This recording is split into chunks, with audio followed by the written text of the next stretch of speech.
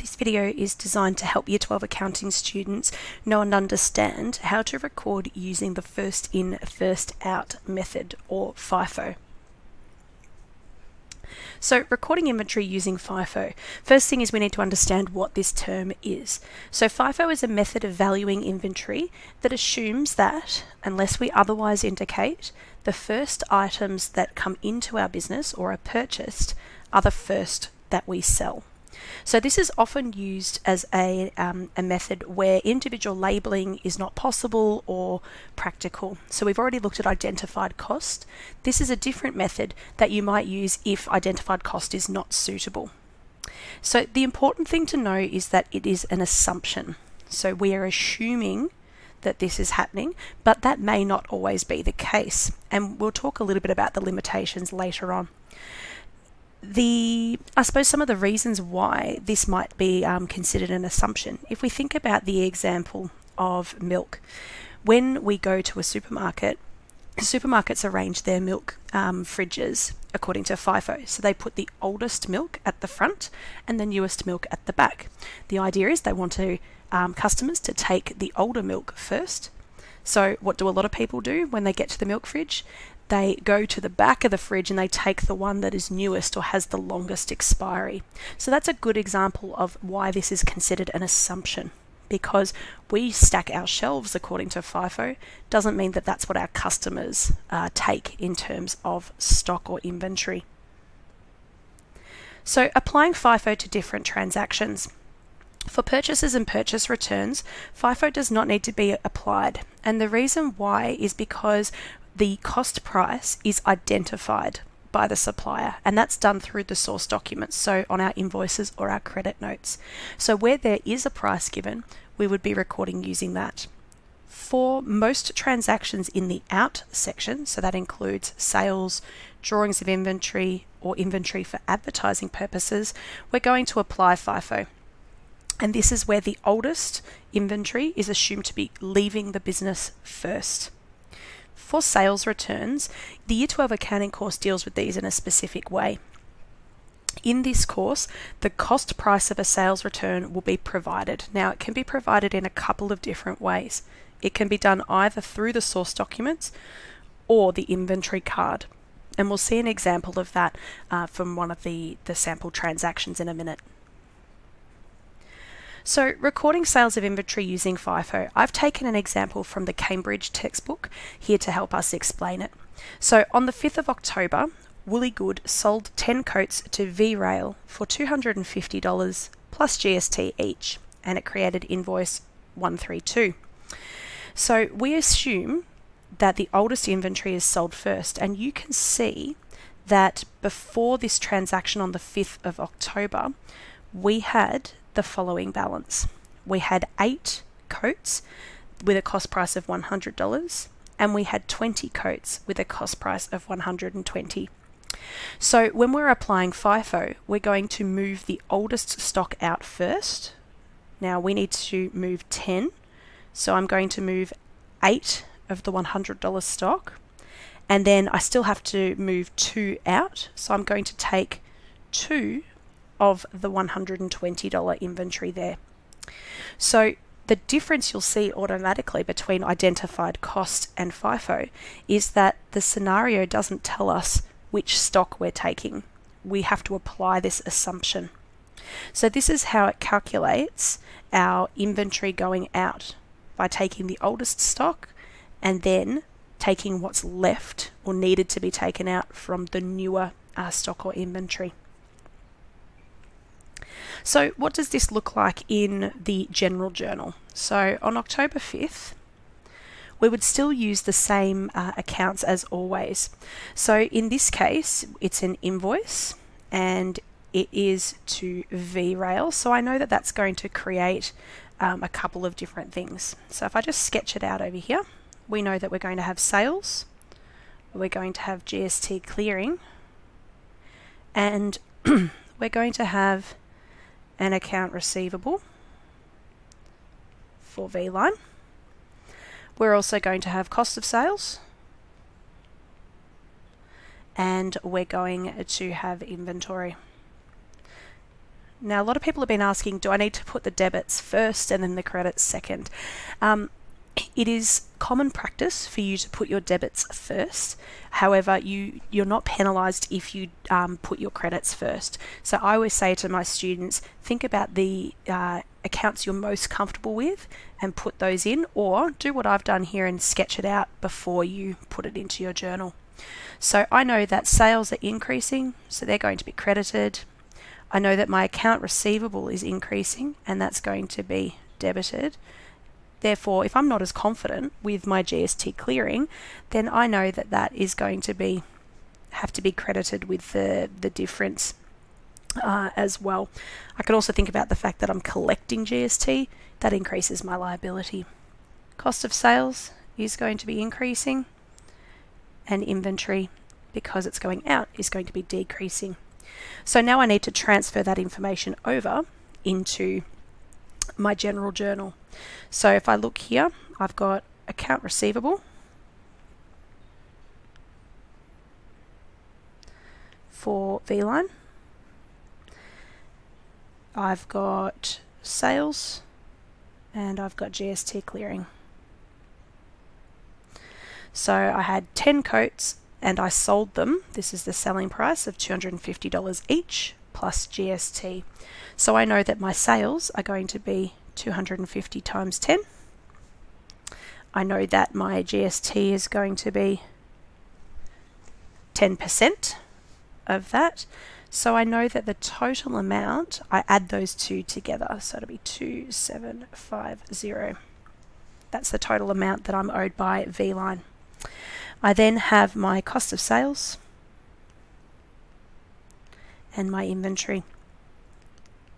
So in this case, I calculate my cost of sales and inventory from what's occurring in the inventory card. So it would be 800 plus 240. So that would be 1040 sitting in there. And then I have my narration. So I would say here, credit sale of 10. And I'm going to say which coats. So they're the woolen coat. I'll just put large, give the detail. Credit sale of 10 woolen coats, and I can just put in here my transaction invoice 132. So you can see there that I've got my completed general journal, and I've taken the selling price from the little scenario, and I've taken my cost price from the inventory card. So let's have a look at a sales return now. So on the 19th of October, V-Rail has returned 3 of the coats that they purchased on the 5th.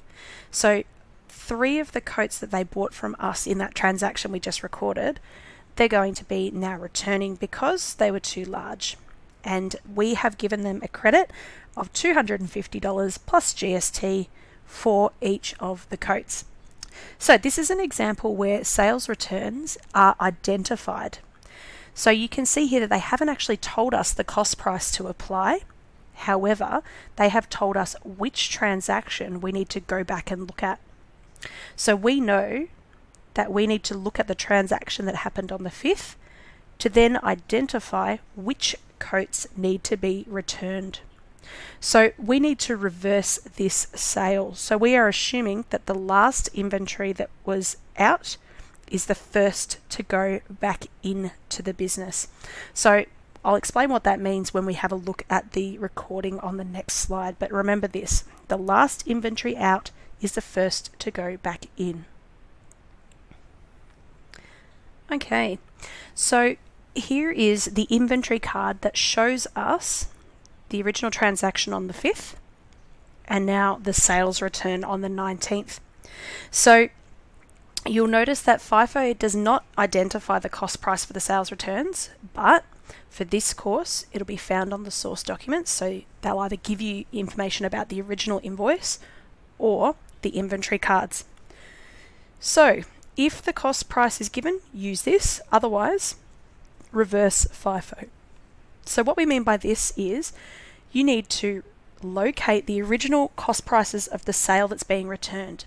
So we know that of this transaction on the 5th, where we had 8 of the $100 units and 2 of the $120 units, 3 of these are being returned. Okay. If that sale involves 2 cost prices like this one, we assume, once again it's an assumption, that the last items out are the first returned. So what that means is we're assuming that these items, the $120 units, are going to get returned, and then some of the $100 units are going to get returned. So there's going to be both of those $120 units and then one of the $100 units. Now there's also some ways in which we lay this out in the inventory card. So we list the oldest stock returned earlier in the in column. So what I mean by this is you'll notice that I've still listed the $100 units first and then the $120 units. So I'm following my balance sort of process in here. Okay, so this is sort of the tricky part of inventory cards, is knowing how to lay them out correctly.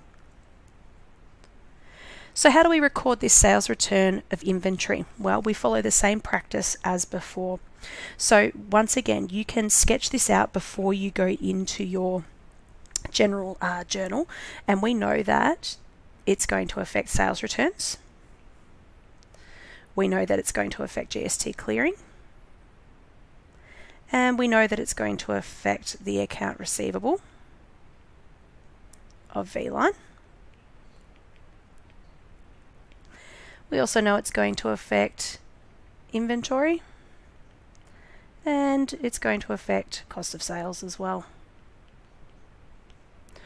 So you might want to pause the video here, take some time to think about how it's going to affect each of these, and then have a go at recording them.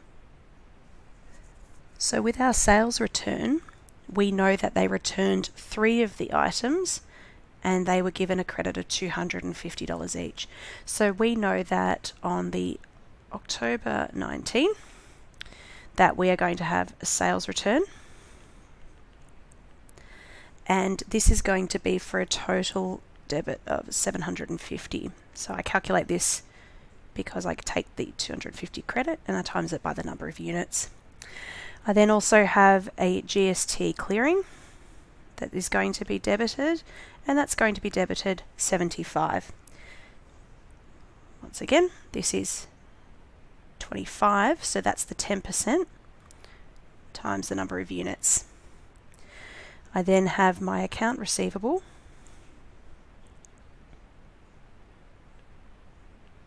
for V-line, and that is going to be $825 because it is these 2 figures added together. I then have my inventory. Now that is increasing because it's coming back into our business, and the cost of sales. To calculate the inventory, I take the total amount of those items that were returned. So that's going to be $340 in both of those areas. And then we simply have a sales return for our narration of 3. So give the quantity, coats, and you can even use the code here. So WC1L, I get that from up in my inventory card titles by V-Rail. Sorry, not V-Line, V-Rail, I should say. And if they give you the reason, always include it in your narration, and of course include your source document as well. So this is how you would process a sales return. Costs and benefits of FIFO. These are some really common ones, great for a discussion question in accounting as well. So the benefits are, it can be applied to all types of inventory. It doesn't matter if it's large or small. And it's also, I suppose, less cost to administer than identified cost, because you don't need to have someone employed to label things, takes less time to be able to record using this system. You can still verify it by source documents, so it still gives you verifiability and faithful representation, but it is not 100% accurate. This is because it is an assumption. So we're assuming, or we're hoping, that these things are going to happen. Doesn't mean that it's always going to be the case, and that means that it can lead to potential inaccuracy in cost of sales and inventory accounts. So a good way to discuss this would be to think about why FIFO supports but also potentially violates verifiability and faithful representation. So this gives you a snapshot of how to record some of the trickier transactions of FIFO for you to then practice with your application exercises.